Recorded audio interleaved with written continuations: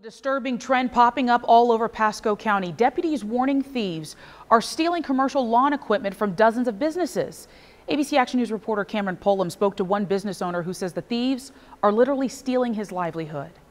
Within about 3 months, we got robbed twice. Pat Taylor is doing all he can to protect his business from thieves. They cut the fence, kind of came in, and you can see it through the videos that they got in between the door and the sea container, and they cut the lock. And even with not one, not two, but 5 visible surveillance cameras and a stadium worth of floodlights, those thieves took off with 21 hedge trimmers, blowers, weed whackers, and more. Stole 14 pieces the first time, and that's probably around $5,000 or $6,000 worth of equipment.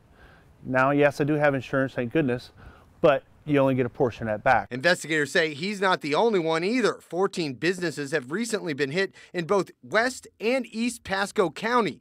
This surveillance video from last week shows 2 thieves stealing from a landscaping business in Wesley Chapel. Basically, we planted these telephone poles in the back so no one can open up the rear doors. Investigators have suggested other ways to make it more difficult for the thieves to be successful. Taylor also added new locks to his trailers that can't be cut, but says even that may not be enough unless someone comes forward and identifies the crooks. It's probably going to go on for a while before they get caught, but they need to be caught. And when they go to court, they need to be punished for their crimes, not let go.